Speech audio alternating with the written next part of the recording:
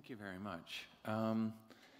So I would like to introduce our next keynote speaker, and it's with great pleasure that I introduce Kayla Lar-Son. She's of Metis and Ukrainian settler ancestry, and originally hails from Treaty 6 territory, specifically Tofield, Alberta. So she's very familiar with this area. Currently, she resides in the unceded territories of the Musqueam, Squamish, and Tsleil-Waututh nations in British Columbia. In her current capacity, Kayla serves as a program manager librarian for the Indigitization program and is the Indigenous Programs and Services librarian at the Xwi7xwa Library at the University of British Columbia. And she has a very interesting anecdote about the name of that library. So, her professional journey and academic background, encompassing a BA in Native Studies and an MLIS degree from the University of Alberta, reflects a deep-rooted dedication to Indigenous librarianship. Central to Kayla's ethos is the concept of Indigenous data sovereignty, affirming the right of Indigenous nations to govern and own data about themselves in harmony with their community protocols and laws. Notably, at the 2021 Indigenous Knowledge and Open Education Symposium at the University of British Columbia, Okanagan, Kayla Lar-Son introduced the 6 R's of Indigenous OER, a profoundly influential framework that guides authors interested in incorporating Indigenous knowledge into openly licensed teaching and learning materials. These 6 R's, encapsulating respect, relationships, responsibility, reverence, relevance, and reciprocity, emphasize critical ethical considerations and practices when integrating Indigenous knowledge into educational resources. Kayla has made a significant contribution to creating an inclusive, culturally informed academic library landscape at the University of British Columbia. Please join me in extending a warm welcome to Kayla, who will greatly support and enrich our understanding of this year's conference themes.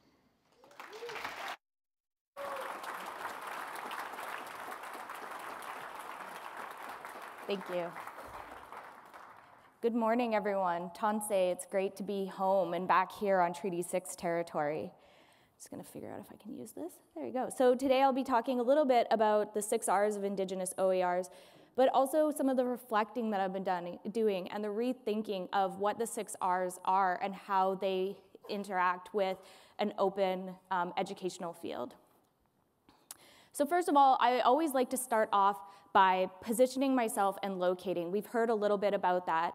So when we position and locate ourselves, it connects us to our people, our stories, as powerful forms of cultural resurgence and the basic building blocks of building relationships with one another. Many communities have a way to describe this. We've heard terms like wukotuan, miowasituan, so the way that we build kin, our kin relations, and the way that we act in good faith or in good relation with one another. So when I come up here and I locate myself, I ask, who are your kin? Who are your kin that claim you as people? What lands are you connected to? Where are you from?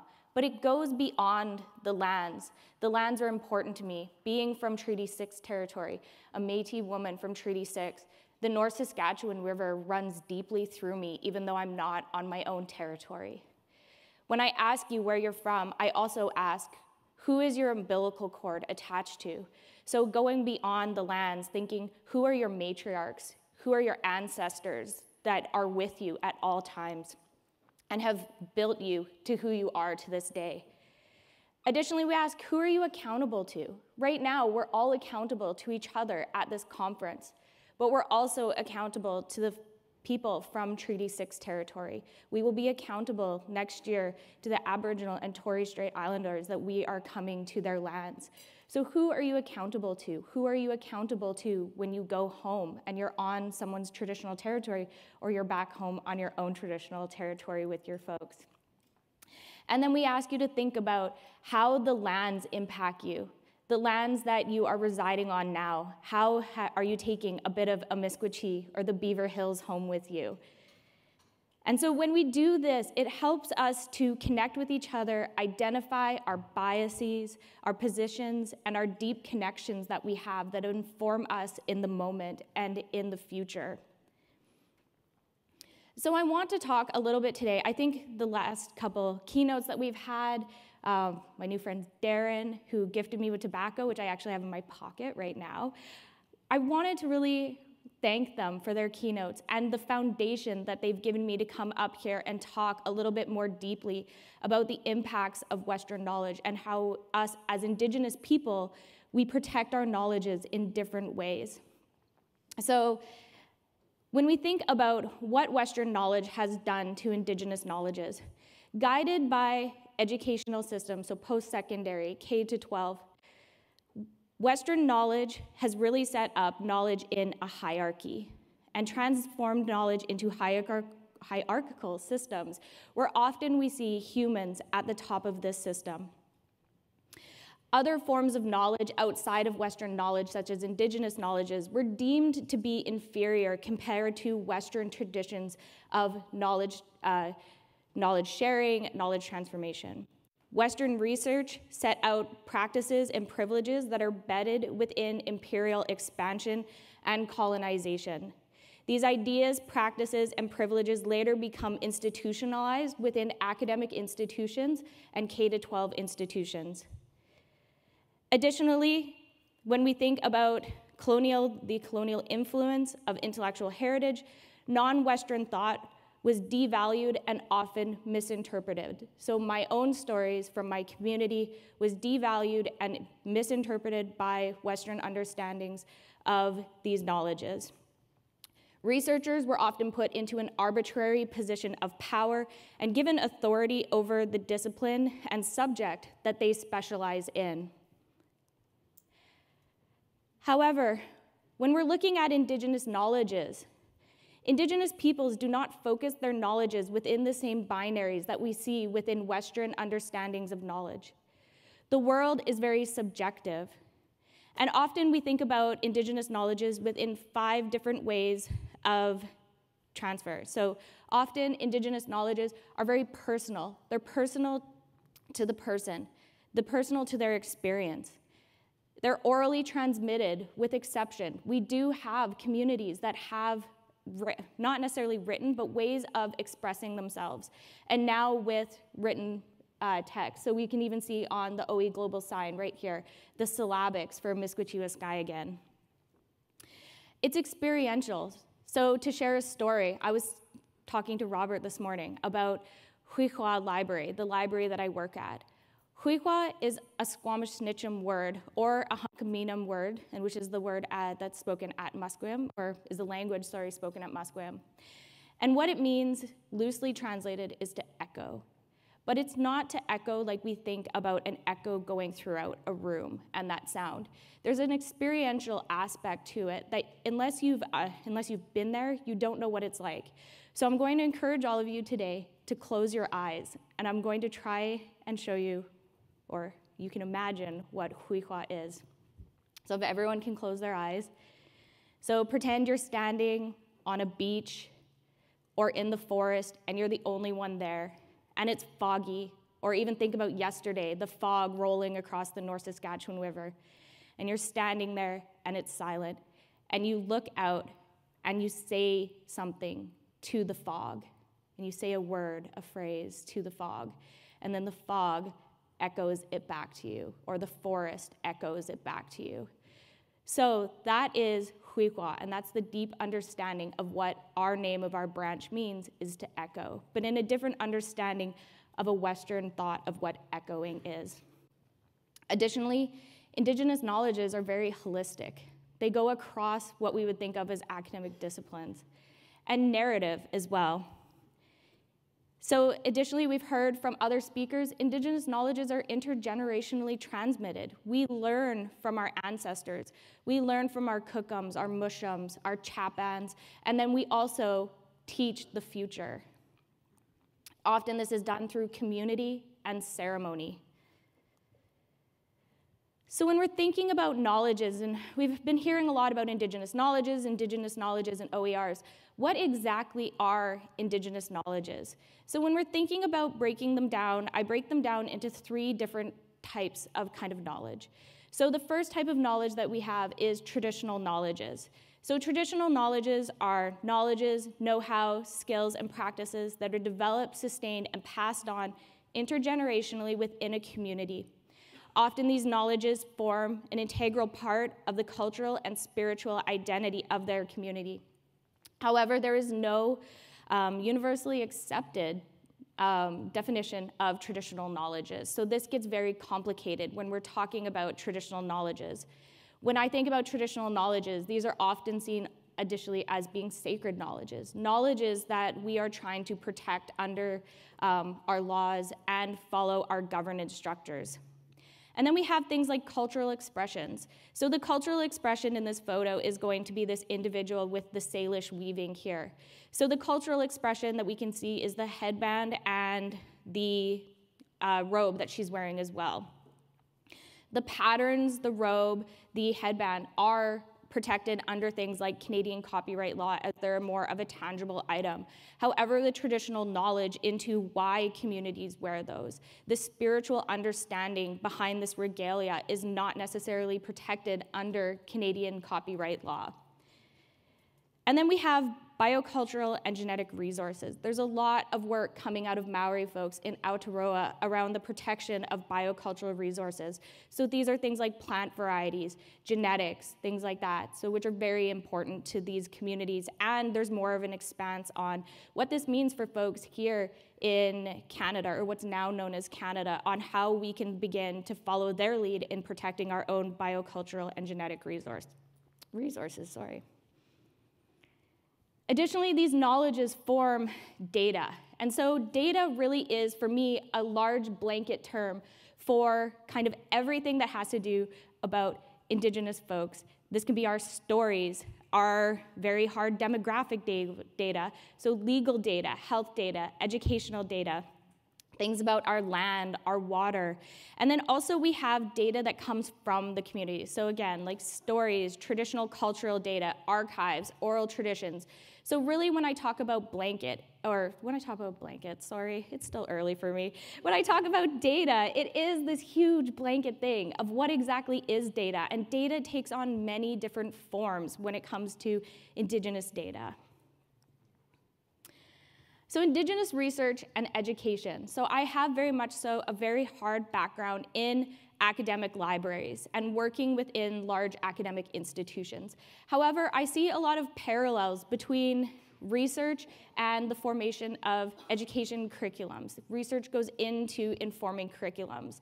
So often when I'm thinking about how do I present to folks that are involved more with education than with libraries, with research data management, I like to kind of say that they're fairly similar, and we can pull in our own parallels about how these fit into our daily practices when we're talking about research versus education. And it all kind of wraps in because it's part of the larger educational system. So there are lots of barriers to Indigenous education. And so when I'm thinking about Indigenous education within this context, it's within a Canadian context. However, I'm sure if you ask any of my cousins, friends from other Indigenous communities, there's still barriers faced within their communities. So when I'm thinking about Indigenous education in this sense, it's K-12 and post-secondary education for Indigenous folks. So when we're thinking about this, there's a lack of funding. We all struggle with funding, no matter what we're doing. Cultural competency, so is the curriculum correctly identifying Indigenous cultural competencies within it? And then distrust. There's lots of distrust amongst Indigenous peoples when it comes to educational systems. Language barriers. And then for some folks, it's a lack of transportation. There's many children who are living in northern or rural communities that have to travel large distances to go to school. But when I look at the barriers to Indigenous education, I can see a lot of parallels with Indigenous research and research that I'm working with at the University of British Columbia, at Xwi7xwa, and beyond.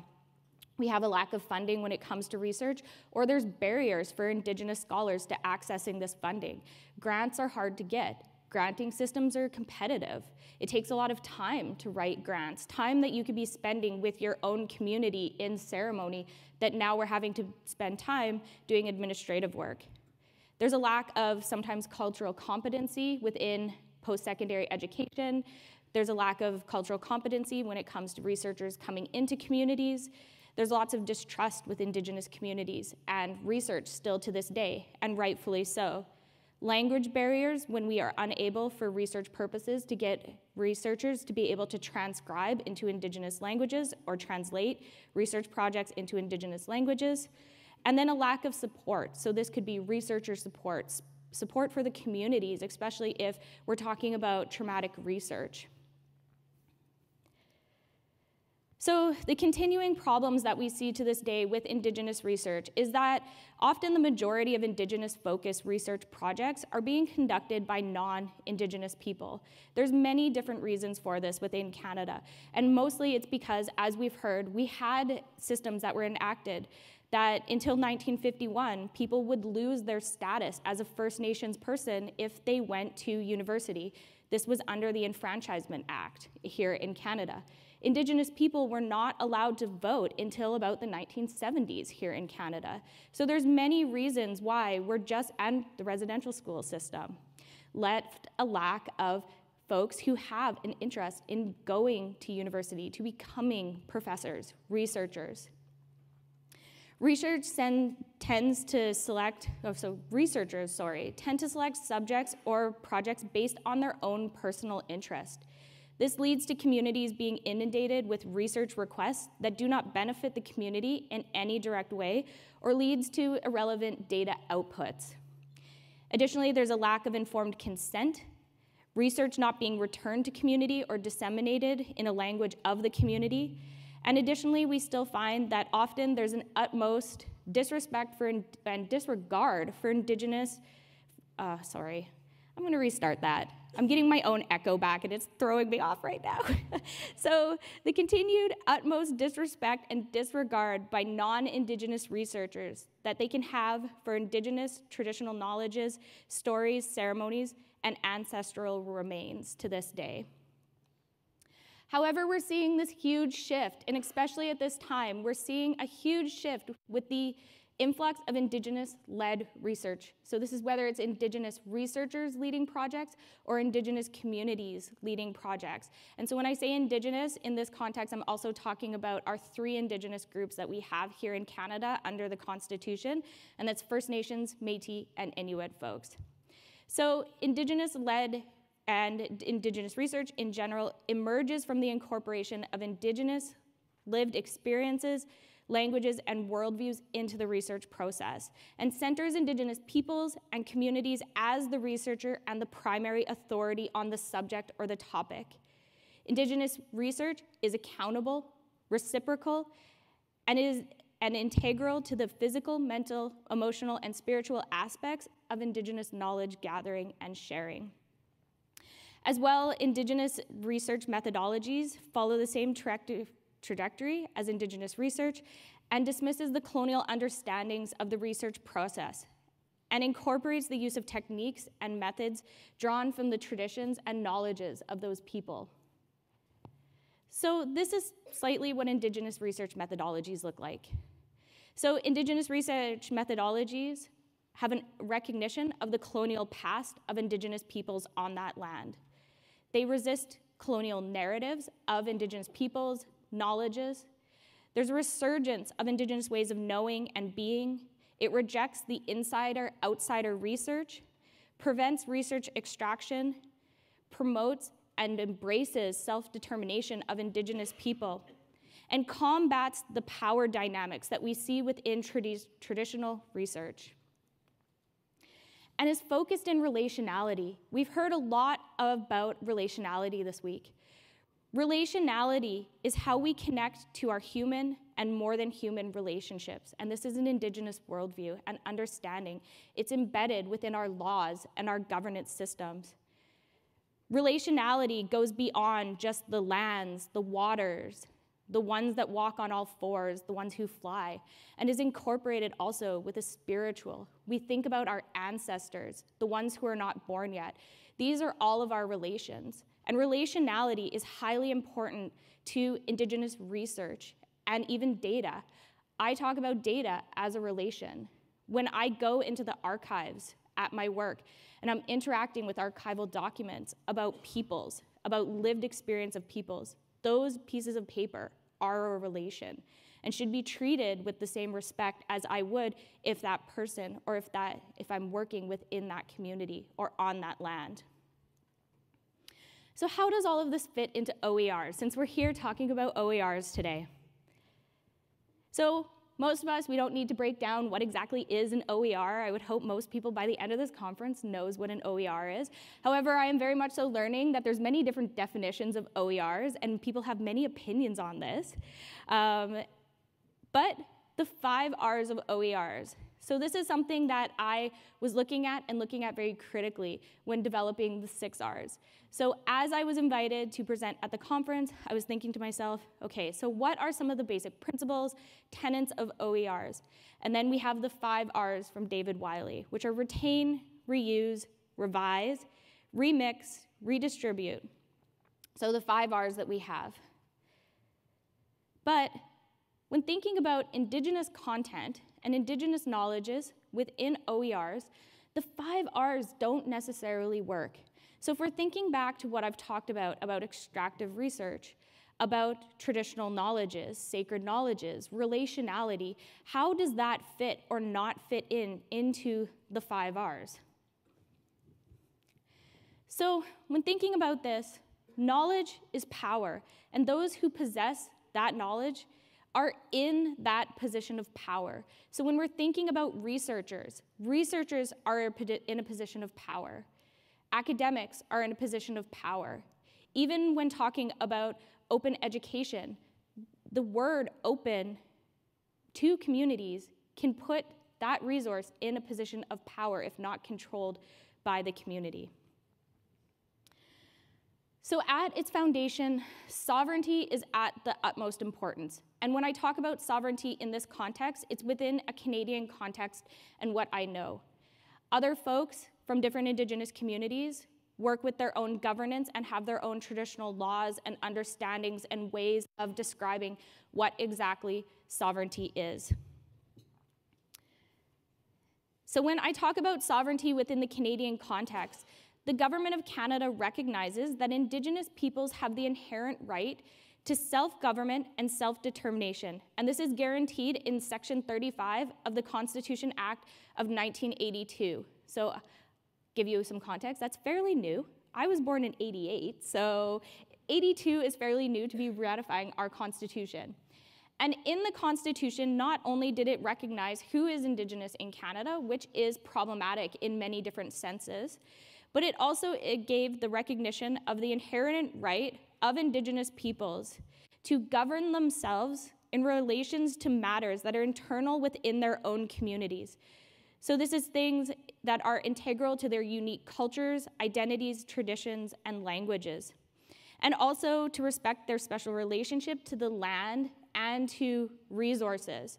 So this can be things like developing business practices on your own land, resource extraction on your own land, which means many different things to Indigenous people.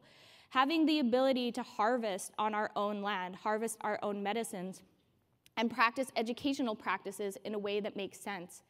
Govern our communities in a way that makes sense to us based on our own governance traditions, practices, and languages.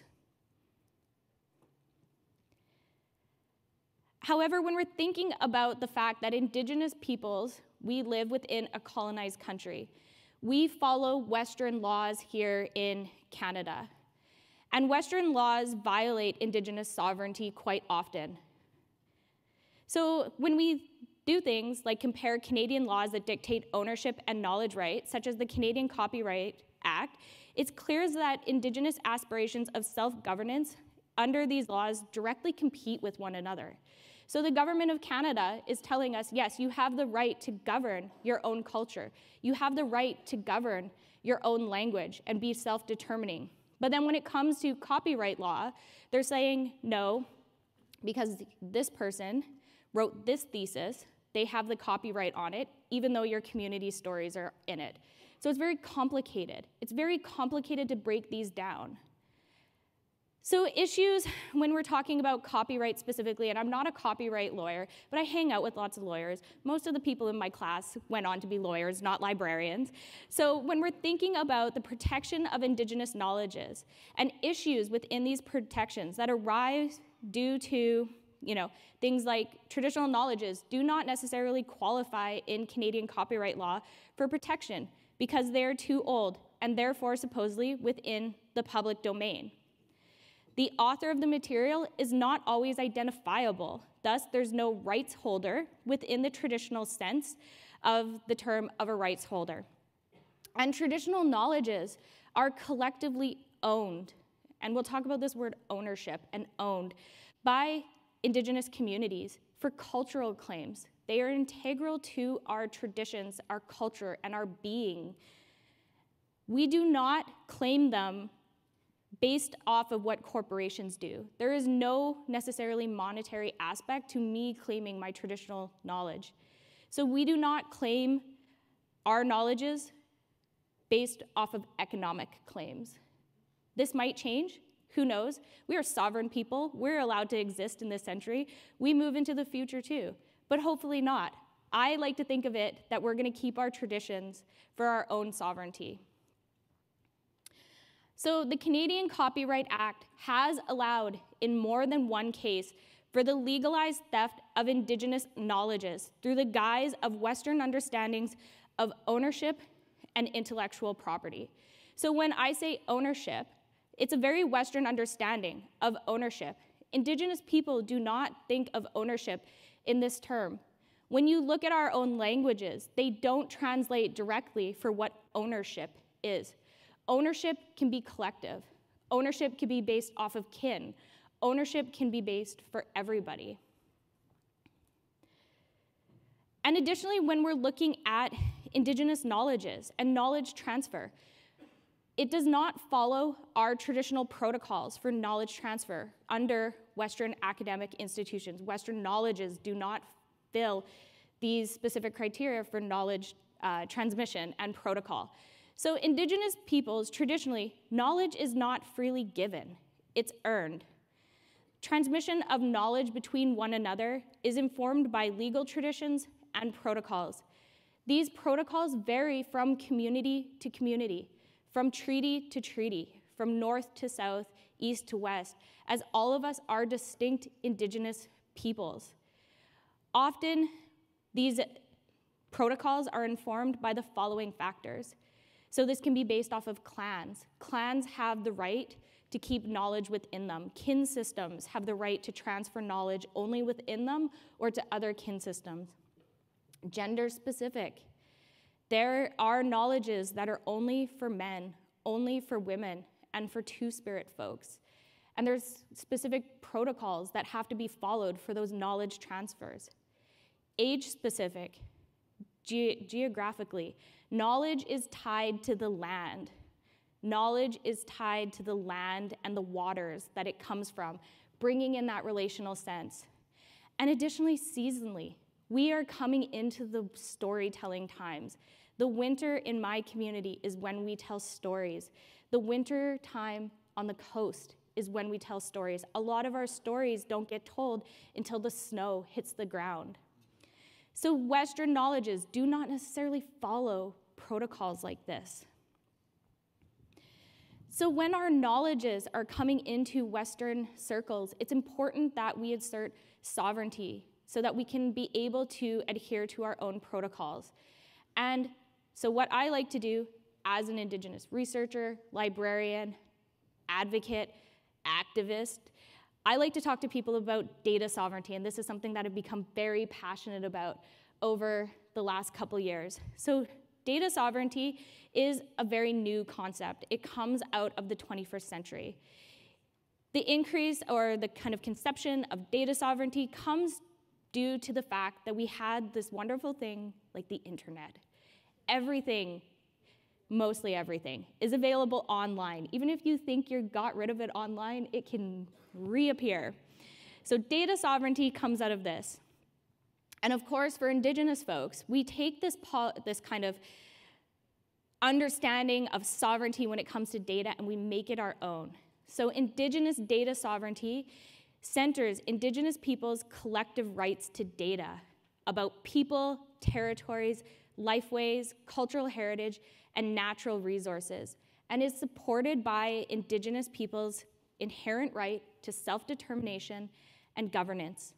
Indigenous data sovereignty puts forward the following principles. Indigenous nations have the right to ownership about governance and data about them, regardless of where it is held and who holds that data. Indigenous nations have the right to govern data in a way that aligns with their own data protocols and laws. And Indigenous peoples also have the right to access data that supports nation rebuilding.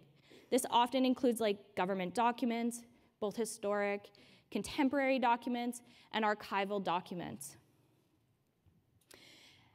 And in addition, Indigenous data sovereignty also seeks to protect the cultural sovereignty of communities. Cultural sovereignty is essential to the survival of Indigenous peoples' cultures, languages, oral histories, ceremonies, as well as the land and community, which is the core of those Indigenous identities and ways of life. And this is a quote from Marley. Indigenous sovereignty is threatened when cultural sovereignty is violated through exploitation, theft, and misrepresentation of culture, especially through qualitative data. Okay, so in considerations for Indigenous OERs. There are lots of benefits to OERs for Indigenous communities, about Indigenous communities.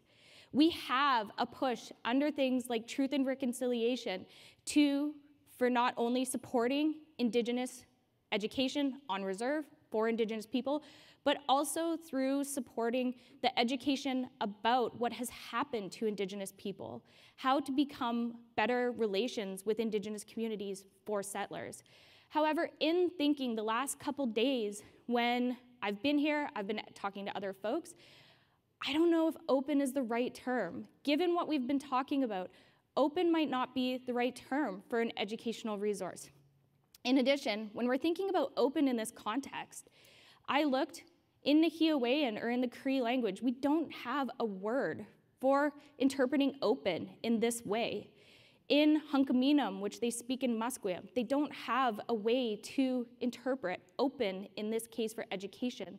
So maybe open is not the right way for us to be thinking about this. There has to be something else, another way of describing this, that we can also create these resources, but they work for communities in a way that better aligns with our understandings and worldviews. In addition, when we create these, we have to think about the 5 R's of OERs and challenge them. We have to ask ourselves some very critical questions when making these educational resources. Are the educational resources being created by an Indigenous community? Is this a First Nation, Métis, Inuit creating a language revitalization educational resource? Because those will follow the protocol of that community. They will follow the traditional governance structures of that community, and that community is in the place of power where they can say, yes, we want this open. We want this open for language revitalization. Or is it an OER or educational resource with Indigenous content in it? Because this is very different. With Indigenous content should have more consultation with communities so that we know what can be shared and not shared within this educational resource. And always should we be compensating Indigenous people for their time in a way that they say is appropriate. So who is the audience? Who's driving the creation of the OER? What is the age range? Who is this being created for? The education level. Is this a localized context? Are we moving into national, international? And this makes sense for people like our Blackfoot relatives, who also share relatives in Montana, so they do not follow international borders. Same with the Salish relatives. They do not follow international borders either, because they are relatives with one another, and international lines are arbitrary. What is the context and the content? This is highly important as well. What kinds of knowledges are being shared? If it's a sacred knowledge, it probably should not be in there. Is there any protocol that needs to be adhered to? Are we telling stories? I can't even say it because I don't think there's any snow on the ground, but are we telling like trickster stories that can only be told in the wintertime? How do we accommodate that within our OER or educational resources infrastructure so that we can have those stories only shared in the wintertime? What does the consent look like? Is this primary or secondary information? Are we interviewing elders? And how can we better support this? How can we better support this in this room? How can we support Indigenous peoples? So, also, we need to let Indigenous people take the lead, consult with community, build capacity, and build relationships. I'm always happy to come to conferences like this because I get to see my friends from Hawaii, from other countries, and we talk about the problems that we're having or how we are fixing those problems. So, the 6 R's. This is what we're here about today. The 6 R's and beyond, because there's a beyond part about this now. So the 6 R's of Indigenous OERs are a combination of 2 different things. The 4 R's of Indigenous education by Kirkness and Barnhart, which are respect, relevance, reciprocity, and responsibility. And then we have the 4 R's of the Longhouse. I have the privilege to work at Xwi7xwa Library, which is part of the First Nations House of Learning at UBC. The Longhouse is our big sister. We are the little sister. We're the kukuli, the winter dwelling, which is the place where stories were told in the winter. So that's why we are the steward of stories. And the Longhouse is the place where students come together. The UBC Longhouse follows the following 4 R tenets, which are respect, relationships, responsibility, and reverence. Given that I'm living on Salish territory now, I have a good relationship with Verna Kirkness. I see her occasionally, and I'm in the Longhouse just about every day when I'm at work. I decided to bring these together in a way that I could understand OERs a little bit better. So from this, I created the 6 R's of Indigenous OERs, which are respect, so respect for Indigenous cultural identity, communities and topics within educational resources. Relationships, so connecting the concept of all of our relations and relationship building within educational resources. Responsibility to share only when we are allowed and to publish in an ethical way while considering ownership, protocol, and community practices. Reverence, respect for the sacred, not sharing the sacred.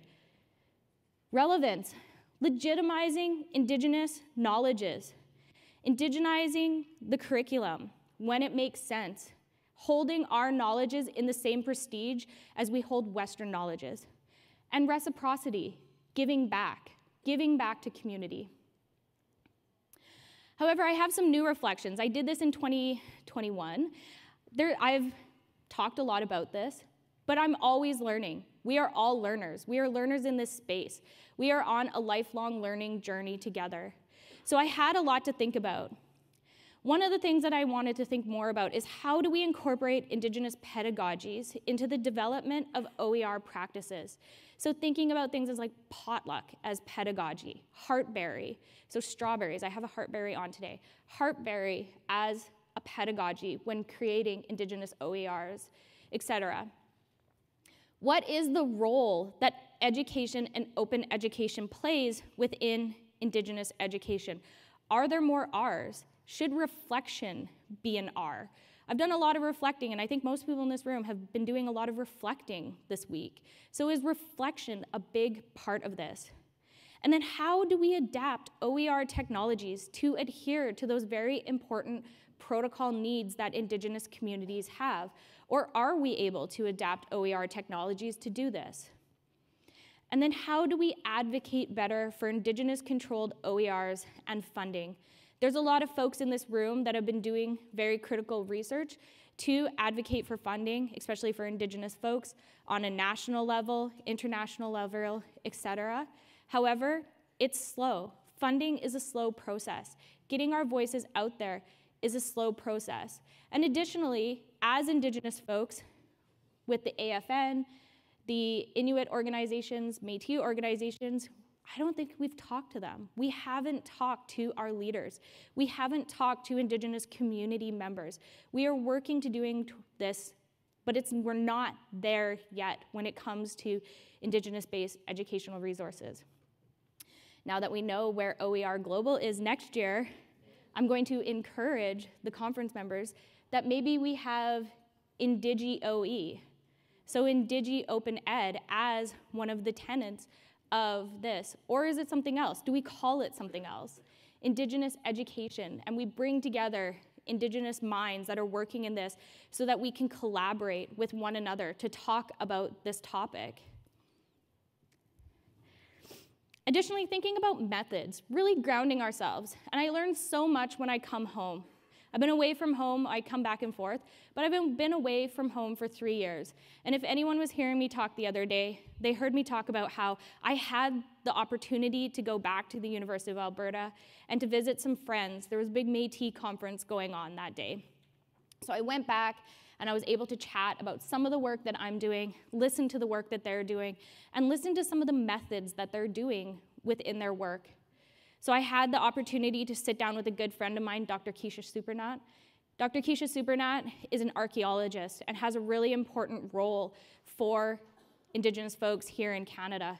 She's one of the lead archaeologists for finding bodies at residential schools of missing children that are there.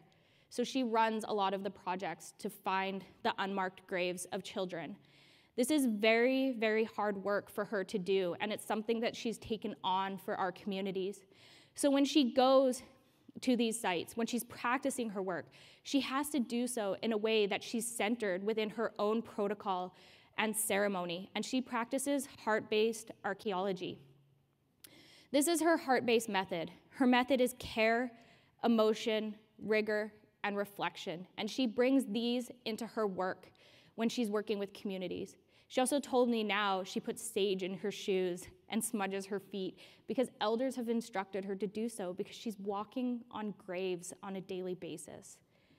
So in talking with Keisha, she also shared a really good teaching with me, which I was telling to a few people the other day.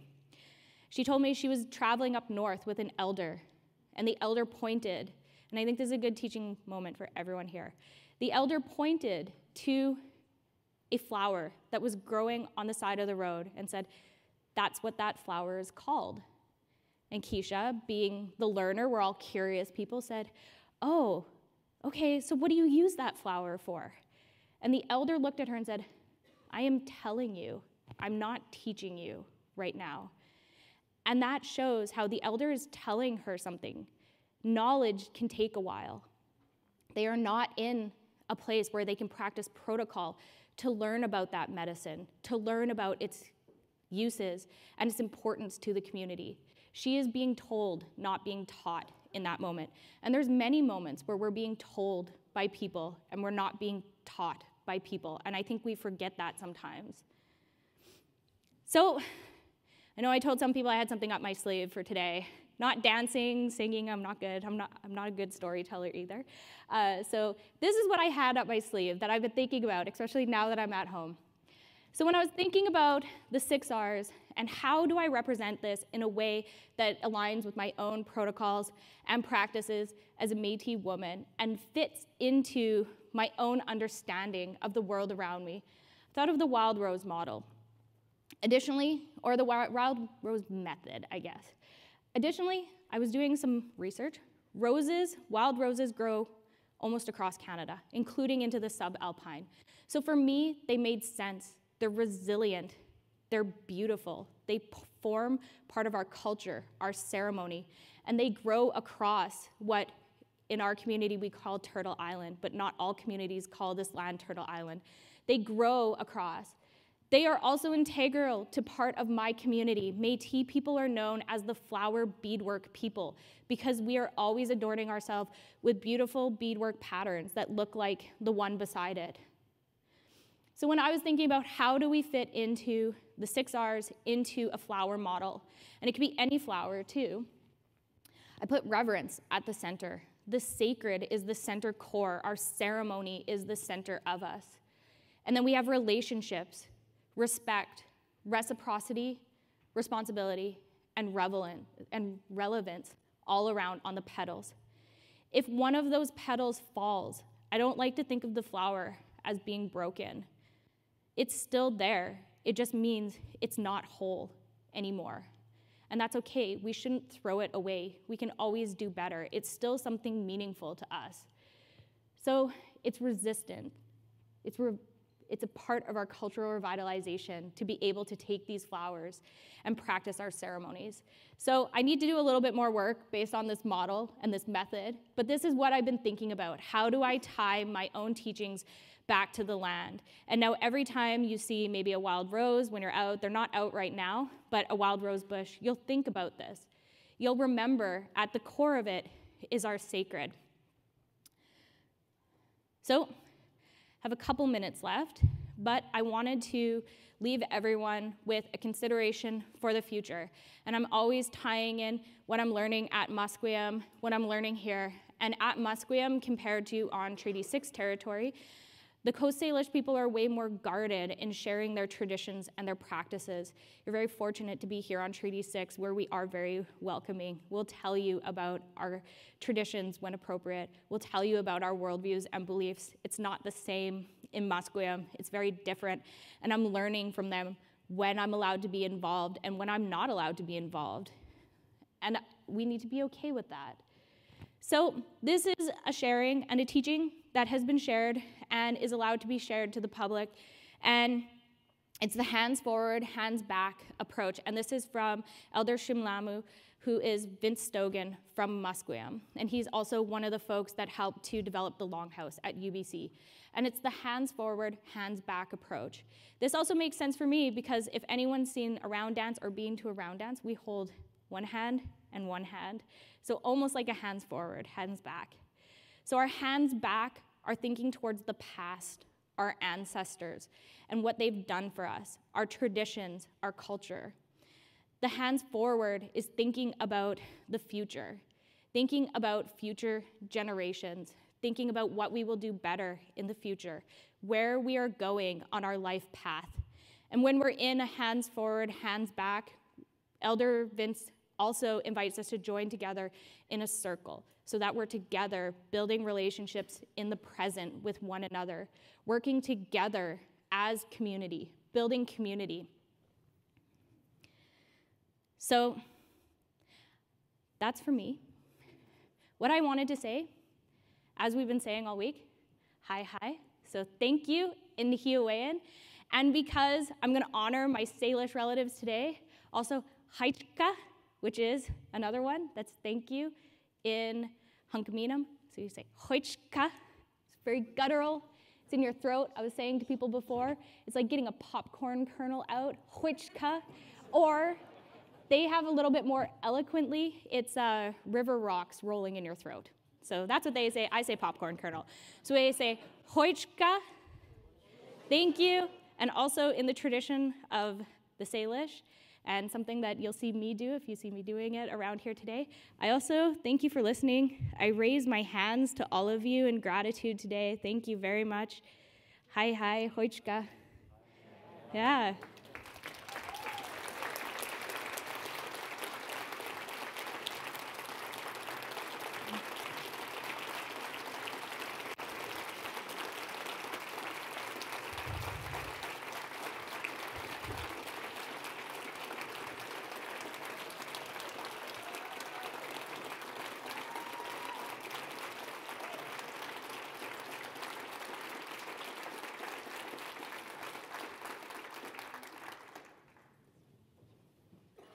I think we have some time for some questions. I'm not too sure. I thought I brought my cell phone up here and I did not. Yeah. So I'm like, I don't know what time it is right now.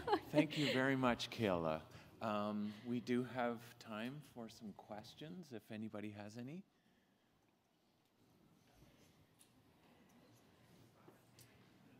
Hi, Kayla. Thank you so much for sharing what you shared today. Yes.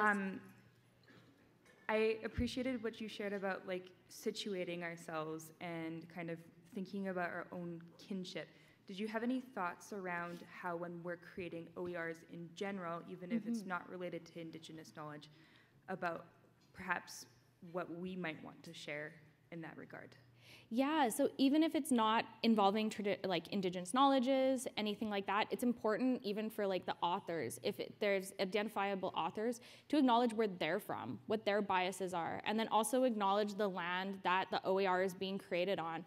As we've heard from so many folks, the land ties us together, and we all have a connection to the land. Even if you're Indigenous or not, many people have strong connections to the lands that they're on.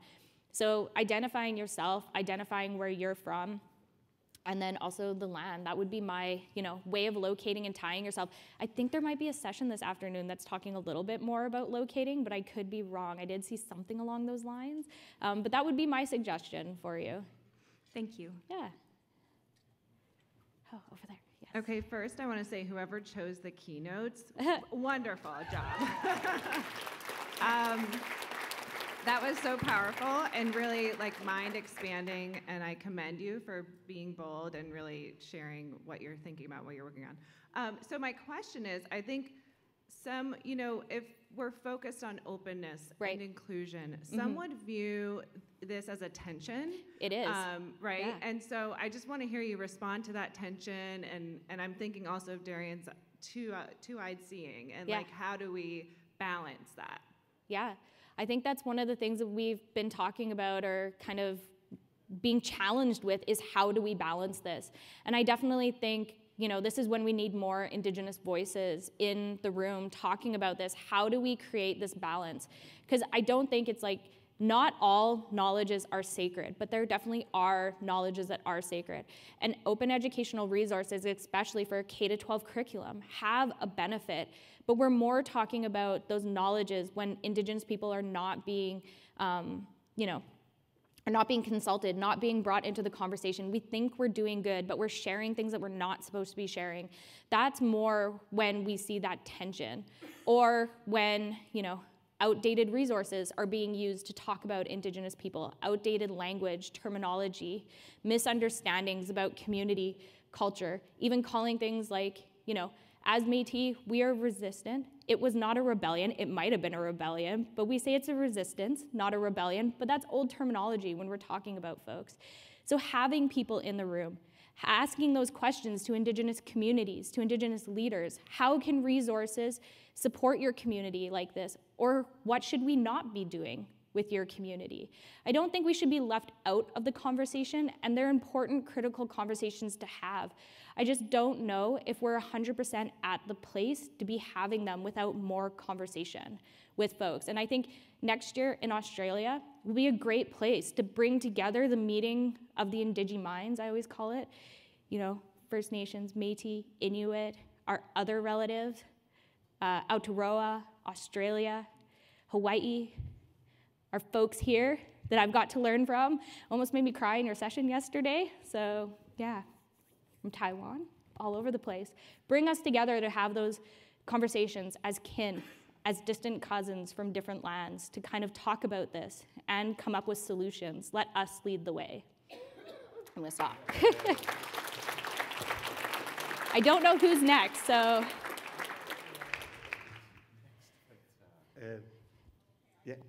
Okay, I really enjoyed very much the presentation, and I have learned a lot.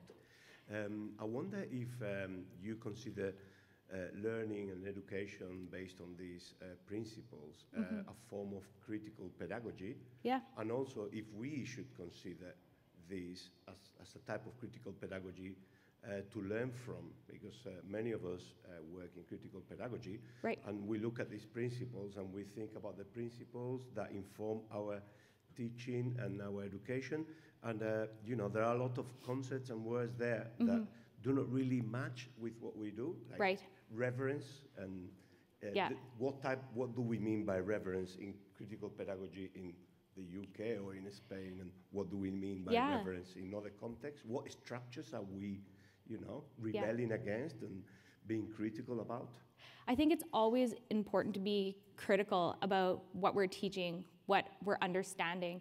And I think that's why, the organizers got me to come up here today and to talk to you, because it's important to have that critical lens. If we aren't critical about what we're doing at some point, are we ever gonna move forward? If we continue to practice problematic practices, we will never move forward in our disciplines. So I think having a critical lens, a critical understanding is really important to moving to moving OE forward, to moving education forward, to moving research forward. If we don't do that, we're at a standstill.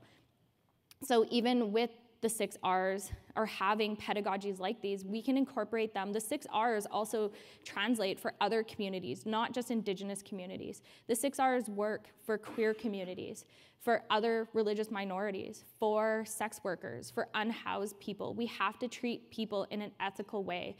And many communities have their own protocols for sharing knowledge and different understandings of the world. So I think the 6 R's, yes, they are a critical pedagogy, and that they can be adapted in many ways. And I'm always adapting them. They're one of those things where they transform as my worldview and my understandings transform as well. And that's why I've been trying to shape them more into something that means a little bit more to me, like the land. They're not just the R's and not just this solid English thing. They are the wild rose. It's a flower to me. It's resilience, it's resurgence. And it is, flowers bloom, they change. Roses change, they become rose hips. So it's always transforming. That's kind of what I was in the moment thinking about when I was doing that. Hi, thank you so much, Kayla. I really appreciated the distinctions you started to make in the in-between spaces between open and Indigenous OER. And I can appreciate that there are many people in the room who are very much immersed in the original kind of versions of the 4 R's to be quite confronted by this type of challenge to our epistemology. It is a big evolution of ideas that is necessary to continue growing the open practices and more knowledge sovereignty for people that we have an opportunity to learn from and to adjust. Yeah. What would you say, or how might you describe that in-between place, and how might that be something that we can embrace as a community here? So like the in-between place of like Indigenous knowledges and open, and kind of how they can mold or don't mold? Sorry. Yeah, I want to lean into that kind of encouraging space of understanding how we can keep evolving our understanding of what open can look like in this community, because it's a wonderful group of people, and we want to bring everyone along. Yeah. Well, I think what folks also need to do is, when we're talking about critical pedagogies changing and criticizing what we've done before, a lot of that and a lot of the learning that we do comes from the heart in those moments. And I encourage everyone to read up on heart learning or practices. And so heart learning happens in a very emotional state. And I know, because I've heard stories of people having a heart learning moment while they've been at this conference, a moment where something just clicks for you in your brain and your whole life can be transformed by it. Whether you're sitting around the fire for a first time practicing ceremony with people, or you're hearing something you've never heard before, and it just makes sense. It transforms your understanding and your worldview in a different way. And for us to be able to understand that kind of middle ground and how open fits or doesn't fit with other communities, we need to kind of transform ourselves. We need to practice that heart learning and to open ourselves up to other people, to other people's ideas, to other people's communities, and to just change ourselves foundationally. And I get that all the time. We have heart learning moments, even if we don't know that we're having a heart learning moment. So I think that's what we need to do, is even think, not necessarily as the organization at a whole sometimes, but at the self, and how we transform ourself in the moment to be able to better the future of education. I think we have time just for one more question. One more. Okay, perfect. Thank you. So I am putting together a linguistics OER, and one of the tensions I'm experiencing in this work and in others is that on the one hand, I want to do your 6 R's, which involves relationship and reciprocity and reverence, but on the other hand, I want to get as much diversity of examples as possible from different peoples, language families from all over the world. Right. And so there's this tension where it would be great if I had 100 languages represented, but I can't do 100 relationships with reverence and reciprocity. So do you have any thoughts about how to do that tension between diversity and the 6 Rs? Yeah, so I mean, one of my big tenets is always think local and move out, which isn't always able for people to do. Like, I completely understand that. And I think when it comes to, you know, contacting everybody, yeah, that's definitely a thing. We can't talk to everybody. We can't build relationships with everybody. But there are tools that sometimes that we can have. So for example, they're not here today, and I didn't fully talk about them because I don't represent that organization. We have organizations like Local Context, which has created traditional knowledge labels, which communities can use, kind of like a Creative Commons license or label. And then they also have now items like CI notices, which are cultural institution notices. So it's something that you could use on your OER. If you don't have the capacity to contact communities, it's something that you can use on your OER to say, hey, I wasn't able to contact all the communities in this, but if you're from this community and you're reading about this and you want to contact me and work together, this is how you do that. It's an acknowledgement of the fact that you're using someone else's language and knowledges, but also it's that extension, it's that hands forward. I would like to talk to you eventually one day. I just don't have the capacity right now to do it. What was that called again? So it's part of Local Context, and it's the cultural institution labels or notices that they have.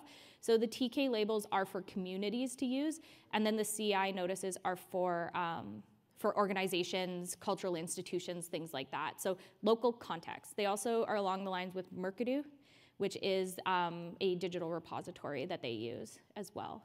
Yeah. Thank you so much. You're welcome. Thank you.